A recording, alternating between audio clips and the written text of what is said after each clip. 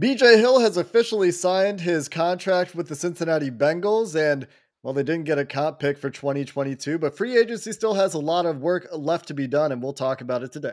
You are Locked On Bengals, your daily Cincinnati Bengals podcast, part of the Locked On Podcast Network, your team every day.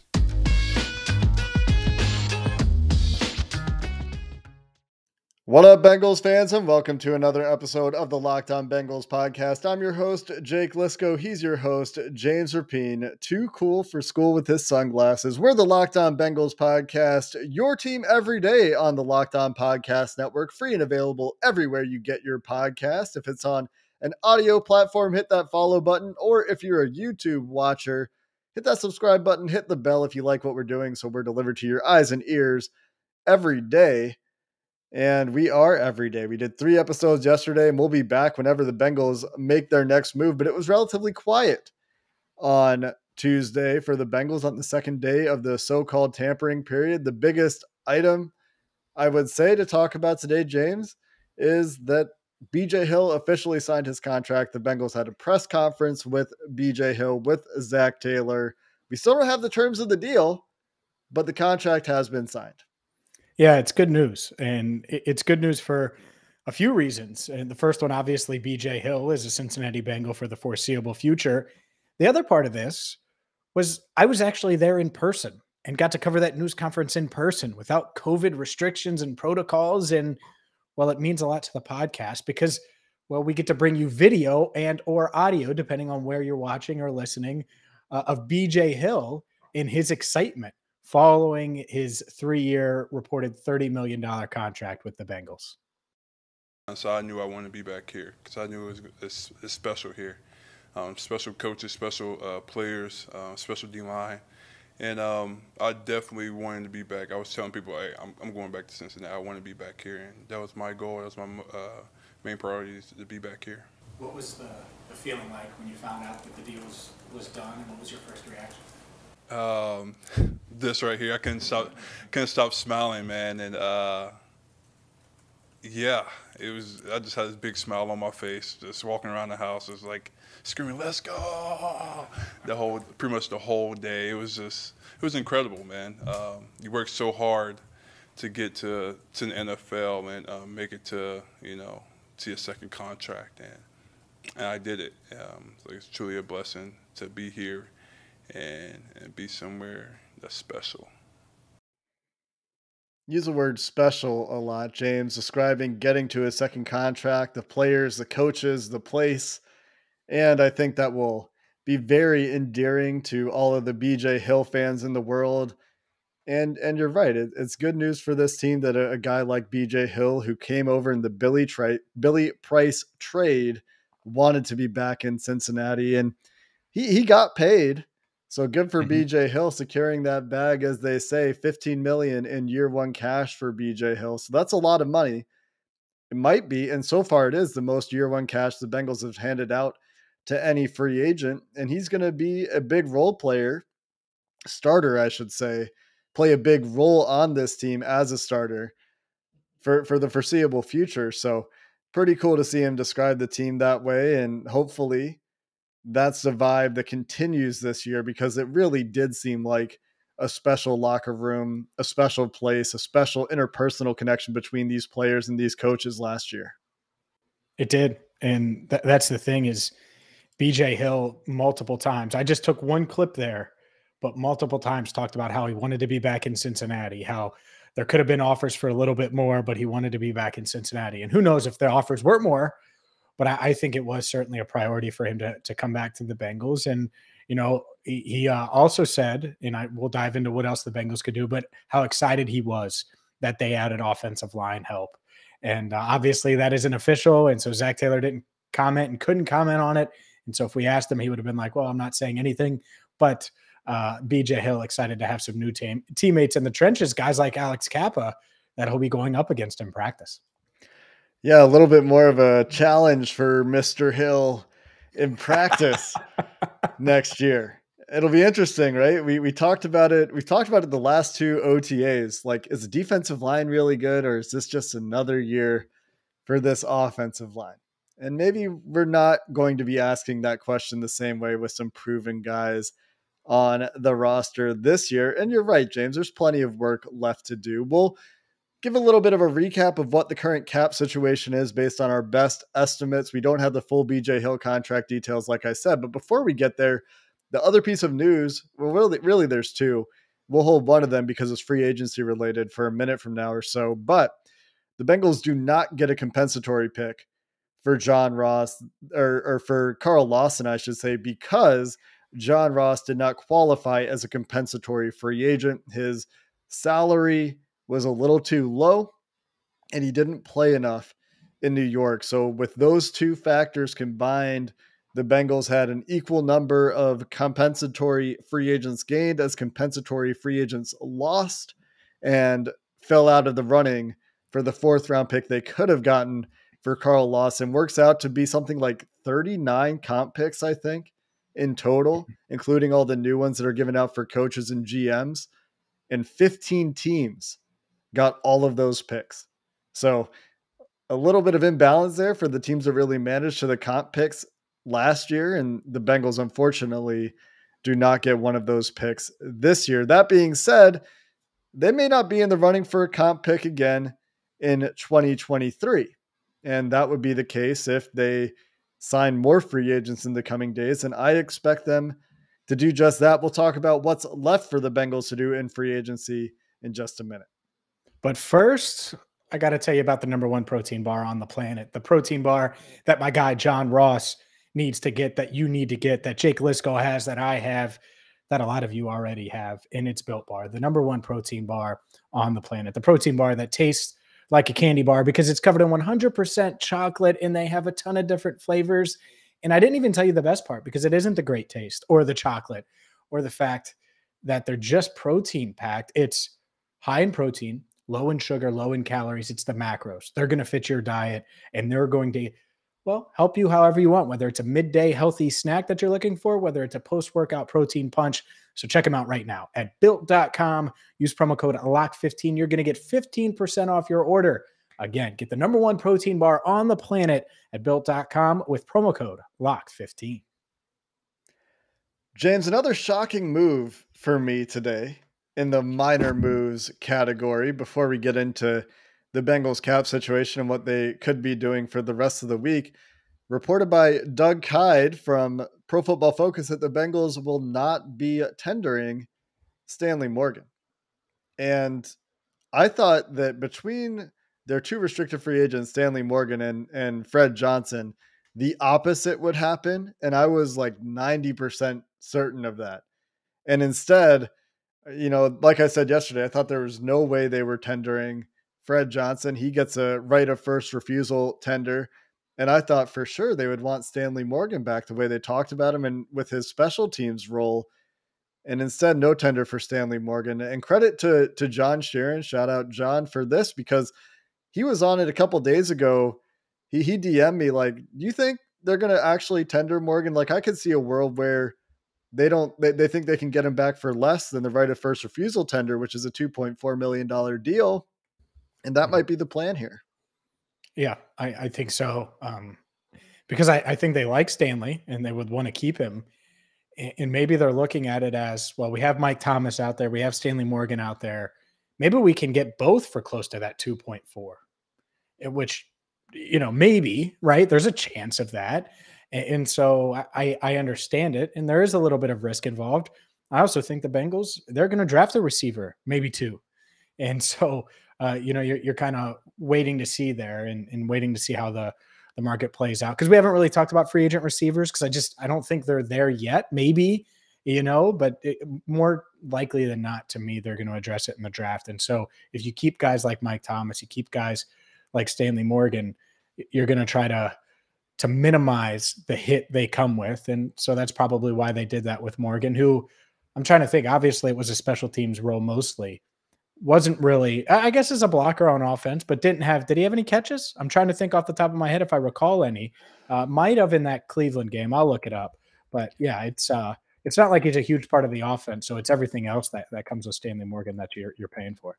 Yeah, he played a lot. He had a carry. He had 2 catches for 11 yards this year. There you go. There you go. He had 1 carry for 3 yards. Most of his snaps came on special teams, obviously. Joe Burrow talked about his value to the team, talked about his popularity in the locker room at some point. Being a good teammate as Joe Burrow is, he's going to say kind things about a key special teamer, a guy that I'm sure works very hard. And honestly, even going back to the draft, was a guy that I think we had like a 4th round grade on as a wide receiver coming out of West Virginia, and ends up being undrafted instead. But both of those guys, as you mentioned, James, are free agents, Mike Thomas and Stanley Morgan. So if Mike Thomas is looking at getting a similar deal to what he played on last year, which is a veteran minimum, would Stanley Morgan really command that much more? And that's where you come in at a number potentially below the 2.4 million restricted tender. And by the way, Morgan went to Nebraska. I know you know that, but I'm just clarifying, not West Virginia. Who am I thinking about from West Virginia? I thought that he was one of 2 guys from West Virginia that I'm just confusing him with somebody else. Anyway, I'm just full of little mistakes like that. The wrong agent earlier this week, Peter Schaefer, and it's all right. Stanley Morgan. That's why there's a lot of names. There's a lot of discussion that's gone on. So that's what happens. But next, do you want to get to your cap? You want to get to the cap stuff? You want to dive into what I think they should do, what you think they should do? Because now they have holes, man. Right? Yeah. Tight end hole. They've got some weaknesses. Let's talk about where they are from a cap perspective, because I think that instructs what they're going to do next. My calculations currently have them, and this is with a rough guess or an educated guess, I should say, for BJ Hill's contract. We're currently projecting that around $8 million for a year 1 cap hit, and that could go up or down, probably 500,000 to $1 million. And the other note here, James, is that the Bengals are now in the top 51 rule of off-season cap accounting, which means any additional signings that the Bengals make will push off out of the top 51 about $700,000 for the next 5 guys the Bengals sign. So say the Bengals give Stanley Morgan a $1 million contract, that pushes $700,000 off of the top 51 rule. The new cap hit for Stanley Morgan in the offseason is now $300,000 because all those guys beyond 51, you only carry 53 to the regular season. That's why they have that top 51 rule in the offseason. Yeah, and that's part of why the draft, everyone looks at the draft numbers and stuff. What is it? It's like $2.5 million, $3 million in cap space that they're actually going to use on their draft picks, assuming nothing, they don't trade up to the 5th pick, which they're not going to do or anything like that. So, but they're not going to use a lot of cap money on the draft picks. It'll be about $2.5 million of cap space in year 1 for their draft picks this year. That number might actually go down a small amount in case that was including the 4th round comp pick. I don't think the rookie pool allocation that I've been using did include that comp pick, but yeah, $2.5-ish million of cap space for rookies and about $7 million in cash, because even the cash offsets happen when you bring in rookies. Guys down the roster will get cut for those rookies, and then they don't end up getting those big payouts that they would if their contract started tolling in weeks of the regular season. So I have the Bengals in raw cap space, assuming Trey Waynes and Trey Hopkins, the other 2 Treys, assuming those 2 guys are released. I have the Bengals at $29.7-ish million in raw cap space, around $30 million in cap space. And after accounting for the $2.5 million for rookies and the $5 to $6 million or so that the Bengals like to roll over, that number is closer to $21 million in cap space. So to put that in terms of contracts the Bengals have signed so far, that means they could afford another set of something like BJ Hill, Ted Karras, and Alex Kappa's contracts. That comes in around $20 million, or 4 Ted Karras contracts comes in around $20 million in that year 1 cap hit, or some combination there with some smaller deals as well, because they do save some money in cap space on that top 51 rule going forward. So still plenty of space to do some work. They can make some big moves. And I think they will. I don't think they're done. I think they're still looking for, as you said, James, they have some holes: tight end, right tackle, cornerback too. And I think they're probably going to be looking for starters in free agency at those positions. Yeah, I certainly hope so. And you talked about my my outfit earlier for those watching on YouTube. For those not, I got a little chain on, got a little sunglasses on today. Yeah, I'm indoors wearing sunglasses. And basically, if you want Joe Burrow to show up to news conferences, post-game news conferences next year, like this, all swagged out, but on a Joe Burrow level where it's, real chains and real sunglasses that are worth more than my car and, things like that. If you want him to be all swagged out, well, they got to win games, but you want to keep him clean. And I know we're talking a lot about La'el Collins, Jake, and I'm not saying I don't want him, of course, but there's a lot of ifs and why is he still out there and why is no one traded for him and what's going on behind the scenes and character stuff. And who knows, maybe La'el Collins is a Bengal by Friday, right? Where he gets released Wednesday and they work out a deal and all that. And I'm okay with that. But have you seen the past couple of days who's been released? Because we've talked about one of the guys on this podcast, Daryl Williams. We talked about him last year a ton, 35-inch arms, 29 years old. So he's on the right side of 30. I would be fine with that at right tackle. He's got guard experience if you need him there, if there's injuries throughout the year. And here's the guy that I want to run by you that I know a lot of our listeners are talking about on Tuesday after it happened, a guy I covered in Cleveland for a little bit. And I didn't realize how good he was last year because he is 31 now, which I hate that I'm like the age. I'm 30, but I'm about to be 31. I'm the age of these guys that we're calling old, the worst, and I'm still not used to it. JC Tretter is going to hit the market. He's the president of the NFL Players Association. He played at a really high level for the Browns for 5 seasons, started 80 of 81 games. The only game he didn't start was because of COVID-19. He was on the COVID-19 reserve list after contracting the coronavirus. I looked at him on PFF, made a ton of sense, had his best PFF score of his career this past season, 78.7. I don't know, man. I know they have Ted Karras, and I know they signed him to be a center, but Karras can also play left guard. If you're telling me from left to right, there's a possibility of Jonah Williams, Ted Karras, JC Tretter, Alex Kappa, and then you got Daryl Williams, you got Williams squared in the trenches at tackle. You said 21 million, whatever. I want to keep Joe Burrow upright and looking clean so he can look clean after the game as well. And you can do that by adding those two guys. I mean, I think they would have the best offense in the NFL. And I'm saying that with the straight face. If they got those guys, how would you stop this Bengals offense? It would get a lot harder to rush the passer, and that's the goal, right? Daryl Williams was not as good last year as he was 2 years ago when I coveted him before the Bills brought him back. But I think part of that, and I think I said this yesterday, was because they're moving him around. He's moving from right guard to right tackle all season long. He was better at right tackle than he was at right guard. So be careful when you're using those PFF numbers. But yeah, I think JC Tretter's a good player, man. And I don't think that the Bengals are necessarily going to be in. I know.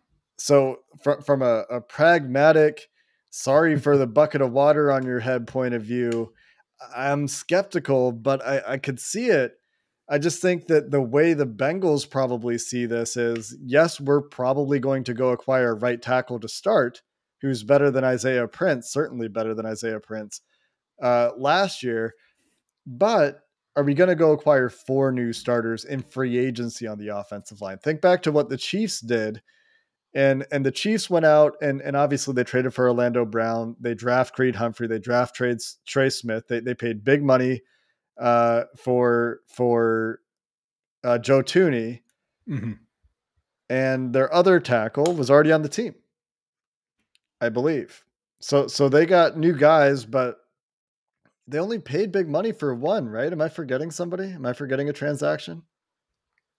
Well, Orlando Brown, I mean, you're right, because Orlando Brown, they franchise tagged him this year. Right. So they had to, that part of it.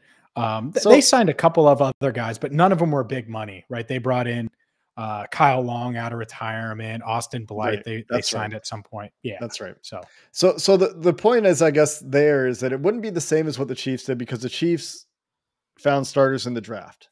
They nailed the draft on their offensive line. Joe Thuney was great. Orlando Brown was a fit. And so going through free agency would be a different approach, but it would be entirely remaking your offensive line similar to how the Chiefs did. I do wonder about the scheme fit a little bit there.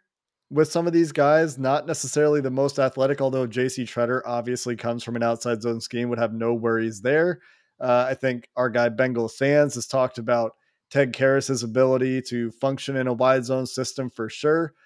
Mm-hmm. I do wonder about the perfect fit, but if you can get better, I'm less worried about the perfect fit. And frankly, less worried about the run game. If they need to do more gap stuff because that's what their personnel calls for, I'm also fine with that. If they need to go to more of a power game, I don't think that's the end of the world because they're not thriving on the easy stuff off of wide zone either. So sign me up. I would love that plan, James. I just don't know if it's realistic. So maybe we should talk instead about who do you think the realistic targets are for the Bengals in the rest of this free agency period? Yeah, it should be realistic. Well, so I know, hold on. And so that's the part that because I agree with you. What they want Jackson Carman to emerge as the left guard, and so what you're doing is if you pay Tretter, a 31-year-old who they haven't, it's always been sub 30, then one, you're admitting you're risking paying an old guy for what he's already done versus what he will do, even though he's coming off of his best year, at least by PFF metrics. And then two, you're saying that Jackson Carman, we're going to leave you on the bench at least for another year. And that's the part of it that I think they would hate to do. But is Ted Karras better than Jackson Carman in 2022? I mean, probably. And so that's the part that's tough, especially alongside JC Tretter. But I agree with you. Realistic. Well, Brandon Scherf wasn't realistic for a reason, and they just spent on guard. And so basically, if they go after a guy like Tretter, it means that they're spending 3 years, $18 million on a guard and Ted Karras. And is that okay money? Sure. But for the Bengals, they're like, oh, well, we have the second round pick and we have other guys that we could potentially draft to compete at that left guard spot. So I think they're going to prioritize right tackle, obviously cornerback. And there's still, as we were recording this on Tuesday evening, there's a lot of corners. I think that they'll prioritize that over a guy like Tretter. Yeah, that's kind of what I see at this point. If it is a guy to compete at guard, I think it's a guy on the Ode Ibushi level. The near, less than 3 million, less than 4 million range. But I guess I wouldn't be shocked if they went and got Tretter. I just would put it like below 25%. Mm-hmm. That's probably where that is, because I think they're going to pay a guard a right tackle starting money, and they're going to pay a corner starting money, like Cheeto level starting money, and hope they get it right again. And they're going to pay a tight end probably 6, 7, 8 million a year too. And those don't necessarily equate to huge cap hits, but that's probably the majority of their spending on starting level players for the rest of free agency. Let's talk about tight end, because we didn't really get to a ton. We had the CJ Uzomah news at the end of Monday night's show with when we were on with Malik Wright. We had him on. And so look, CJ Uzomah's gone. 3 years, $24 million to the Jets. Good luck, CJ, because that's a tough situation, even though they do seem to have improved their roster some in free agency. Who stands out to you? Let's just cross off Gronk. I assume he's going to go back to the Bucs. I don't want to. Yeah, me neither. I've been on like the Gronk train. I think I built a Gronk train, which didn't even exist. He has his own cruise ship, right? That he does the Gronk cruises. Yeah. I built a train in 2022, and I was gonna have it loop around Paul Brown Stadium. Unfortunately, it doesn't seem like Gronk is coming to the Queen City. Yeah, the names that I highlighted, just looking at our tier list, right? Gerald Everett, OJ Howard are the two that stand out the most to me from an athleticism perspective, and don't necessarily come with the injury concerns like guys like Bob Tonyan and Max Williams. And then I know Joe Goodberry has a whole Tyler Conklin hive going. Conklin, who Minnesota traded for last year. I know there's some folks out there that are interested in Hayden Hurst, and I believe Kyle Rudolph is available, and with his Cincinnati roots, Bengals fans always ask about Kyle Rudolph. Most of those guys don't move the needle for me all that much, so I'm really looking at Gerald Everett and OJ Howard, and OJ Howard is particularly interesting to me because of his pedigree, because of his athleticism, because of his draft profile. And I think that would be my priority one. If I had to pick a guy, I think he would be the most fun.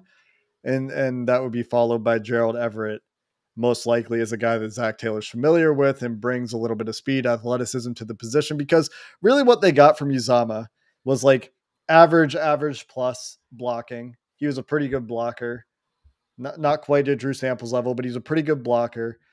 And he was an explosive play threat at tight end. It wasn't consistent, although he was a good check down option. He found those sneaky yards after catch on third down that we talked about during the year, but he also broke off some big plays for them in the playoffs against Jacksonville and made some clutch explosive plays for them. So whoever they bring in, I'm looking for a guy that has some speed to him, have some speed, be able to catch.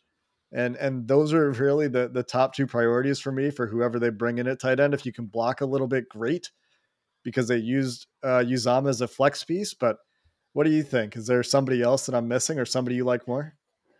No, not really. I would probably have OJ Howard at or near the top of the list. I can confidently say if Marvin Lewis were still within the organization, OJ Howard would probably already be a Cincinnati Bengal. He loved him in the 2017 draft. And, Howard was really not a big factor for the Bucs last year, coming off of that Achilles. He's 27.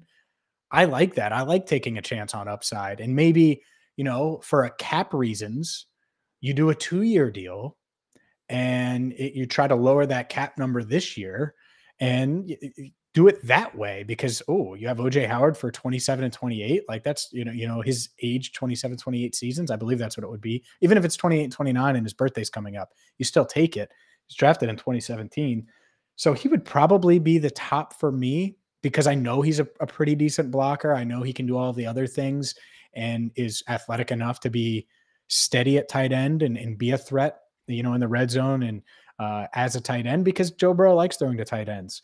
But I understand where Joe Goodberry's coming from with Tyler Conklin. I was surprised when I looked up his athletic testing because it wasn't pretty. From what I saw, Gerald Everett obviously is a really good athlete, the familiarity with Zach Taylor. So to me, if I had to rank them, obviously it's Gronk. Go get Gronk if he's available. Like go get him right now. He's probably going back to Tampa Bay. So again, wishful thinking there. If I had to rank him, I'd go, and I'll just do a top 5. OJ Howard, probably Tyler Conklin, Gerald Everett, and it's really close there. And then after that, I'm going upside before I go like Kyle Rudolph. I think Rudolph is going to be there for a while. He's on another tier than a lot of these guys. Maybe you go after Tunyon from the Packers. I mean, he had 11 touchdowns a couple years ago, right? 2020. I know he's coming off the ACL. He's supposed to be, I did a little research. He's supposed to be healthy in time for the start of the regular season. Maybe you can steal him, and he's a guy that, could be a red zone threat. So that would be 4. And after that, just pick a name out of a hat. Maybe it's Hurst, the former first rounder. Maybe it's Max Williams. But they need a guy. They can't roll with Drew Sample and Thaddeus Moss in drafting a guy. And that's what a lot of people have tweeted me. And I'm like, that's not good enough. You got to get someone just to bring up the floor of that room. Yeah, I agree with you 100% there, James. And we'll see who it is. Hayden Hurst isn't a bad name to throw out there with the pedigree. He's a decent athlete as well. Could be seen as a reliable guy. I feel like it's going to be tough to the tight end market being what it is. These guys all getting $7, $8, $9 million to be average plus tight ends in the NFL. And so they're going to need to probably make a move there. But, to me, more interesting is corner, more interesting is right tackle. I know Joe Burrow likes throwing to tight ends, James, and it would help in the red zone if they could get a guy that could be a red zone threat. But this offense doesn't seem to have a huge need for a great tight end.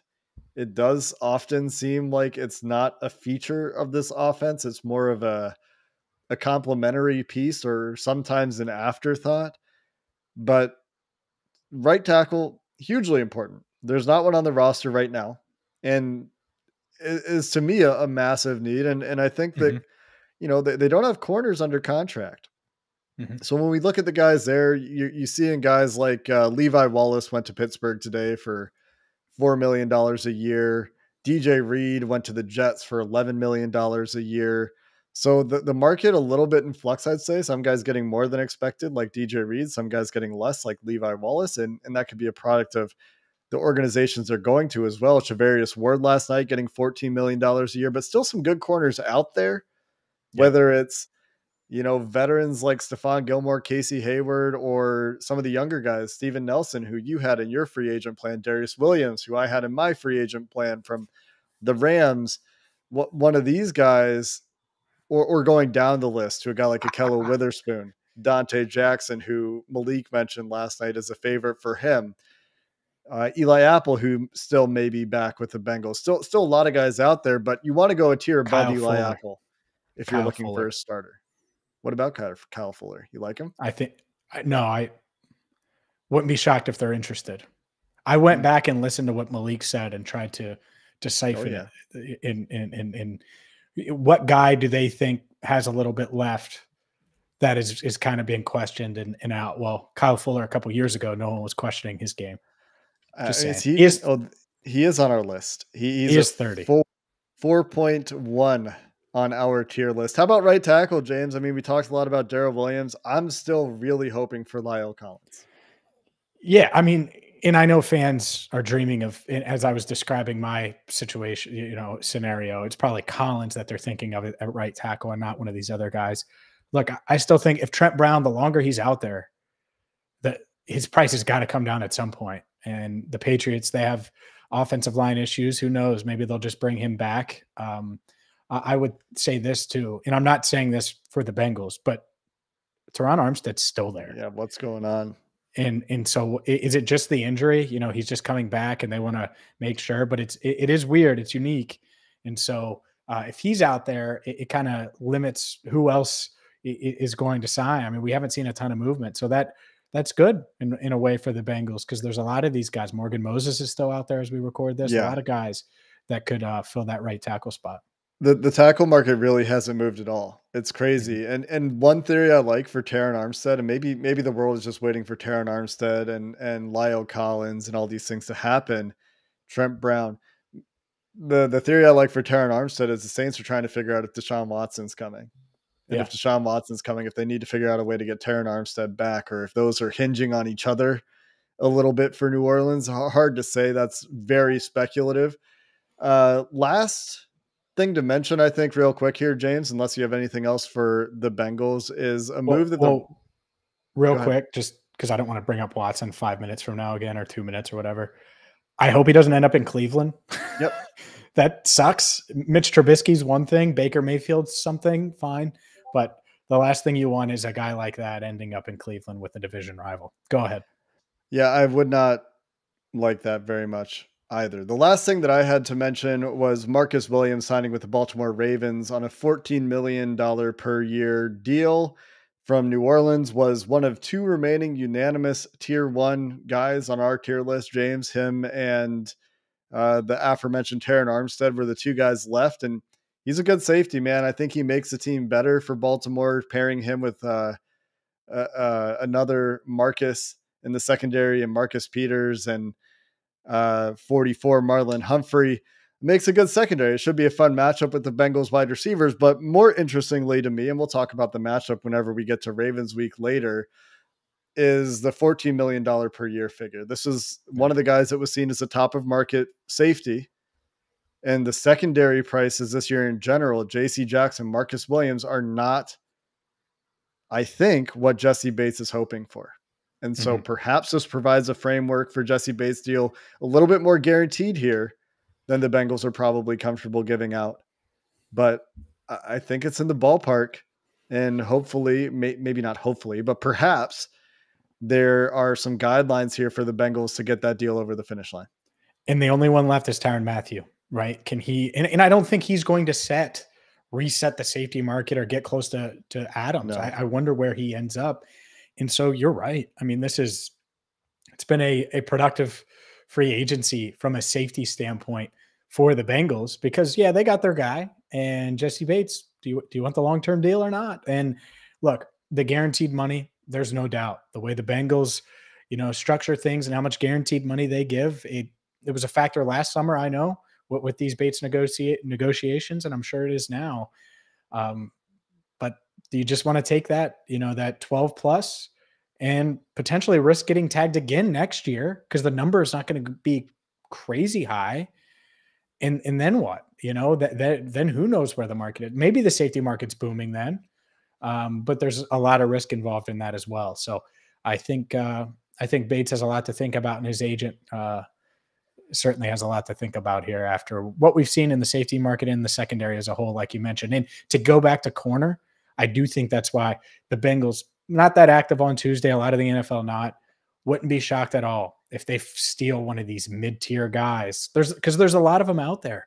And so if you have them all in like a similar range, one of them is going to go for less. They're not all getting the same contract. Some may go higher, some may go lower. And the Bengals might be able to find some value there at tight end at a couple of these spots. Weirdly quiet on Tuesday. I think there will still be some really big contracts that come down, but it'll be interesting to see how things play out the rest of the way. The Bengals, for once, to me, feeling more salary cap strapped than cash strapped. Will be interesting to see how that plays out, because my projections have them at another 21 million expected in cap spending, but like 50 million in cash spending, and trying to get those two married up is a little bit challenging. They'd have to be deals like BJ Hill, where they're doing 15 million in year one cash and 8 million in year one cap. So we'll see how that all pans out as well. The Bengals will still be active this week, though. Expecting cuts probably this week still for Trey Waynes and Trey Hopkins, and we'll see who the cap cuts are around the rest of the NFL today as those moves continue to happen. But when news breaks, we'll be back. We'll have you covered with emergency podcasts, breaking news podcasts, whatever it is. If the Bengals move, so do we. And that's why you listen to the Locked On Bengals podcast, and we appreciate it. Until next time, Bengals fans, hoo-day, and have a good one.